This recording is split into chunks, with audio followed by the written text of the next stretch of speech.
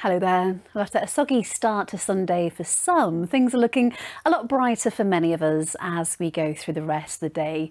Still perhaps a bit of cloud just clinging on to parts of East Anglia, and there will be the odd shower here and there. Some of these showers could be heavy, possibly even the odd rumble of thunder across central areas and across the south. But for the majority of us, dry today, bright or sunny spells, and feeling rather mild too. Highs there of around 15 degrees. Now as we move on through this evening and tonight, it starts off dry at first, some clear sky, so there will be some pockets of mist and fog around, and you can see we have got this system here. It's going to steadily sink its way south and eastwards as we move through tonight, bringing outbreaks of rain for some, and then tomorrow morning that cloud and rain will eventually start to fizzle out of the way. And for most of us, actually, with a ridge of high pressure, it's a decent day on Monday. Plenty of winter sunshine across the UK, and again our temperatures well above average for the time of year. I'll see you a bit later on.